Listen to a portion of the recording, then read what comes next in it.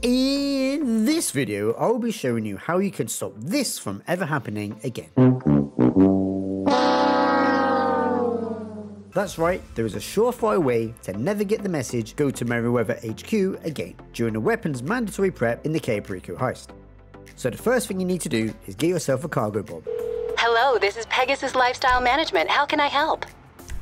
Your beautiful new aircraft is waiting at our nearest airfield. We hope you're very happy, sir. If you do not own one, sometimes they spawn at Sandy Shores or Grapeseed airfields. Then when you're at the Merryweather HQ base, call in a dinghy from your Kasatka using the interactions menu. Hook it up with the cargo bob and drop the first one here. Now blow it up.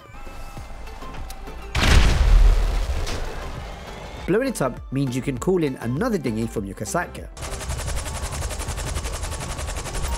The one you have blown up will not despawn.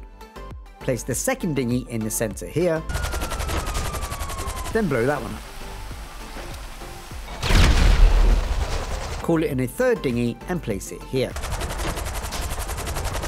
Guess what you do now? That's right, blow it up. Dropping dinghies in these 3 locations will prevent the 3 Valkyrie spawn locations from activating.